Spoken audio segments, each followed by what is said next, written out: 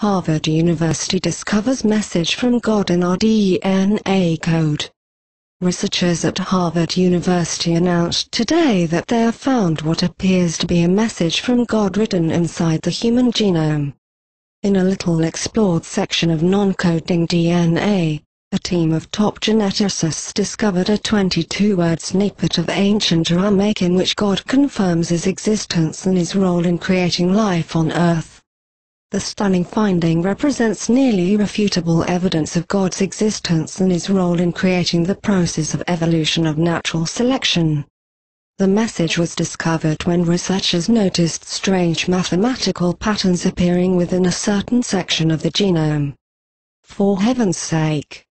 We knew the patterns weren't naturally occurring, explains Charles Watson, the lead scientist on the project, but we couldn't come up with any convincing explanation for them. On a whim, we started cross-referencing the patterns with language databases, he explains, and we were shocked to find that the patterns corresponded to ancient Aramaic. Stunned by its discovery, the team contacted language experts familiar with Aramaic, the language Jesus Christ spoke in daily life. Entirely decoded, the message reads, "Hello my children. This is Yahweh, the one true Lord. You have found creation's secret. Now share it peacefully with the world." Yahweh is the biblical name for the Judeo-Christian God. The findings will be published in the journal Nature next month, and are expected to provoke the biggest scientific controversy since Charles Darwin published his theory of natural selection in 1859. This doesn't mean that the theory of evolution is wrong, says Watson. It's just incomplete. It seems that in reality the Judeo-Christian God actually started the whole process.